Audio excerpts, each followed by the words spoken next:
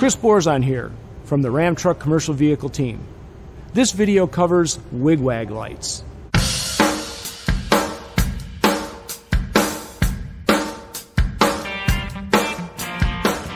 Now, Wig Wags are only available on heavy-duty pickup trucks and chassis cabs that have the Vehicle System Interface module, which is sales code XXS.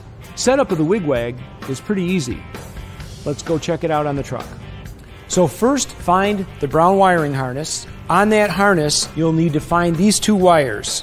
Brown wire with the orange stripe, which controls the front Wig Wags. Brown wire with the violet stripe that controls the rear lights. When either one of those wires is grounded, the Wig Wags will function in either front or rear. All you have to do is connect a switch to those wires to turn Wig Wags on and off. But here's a tip for you.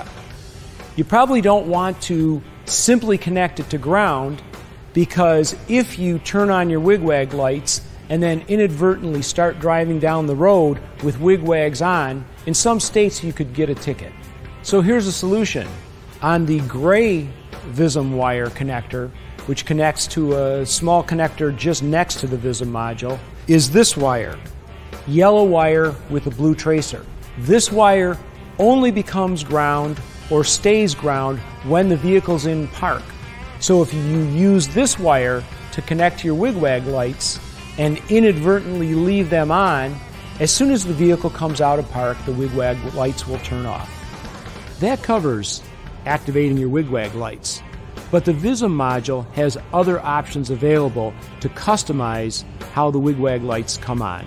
If you need more information, check out the VISM section at rambodybuilder.com, or email us or give us a call.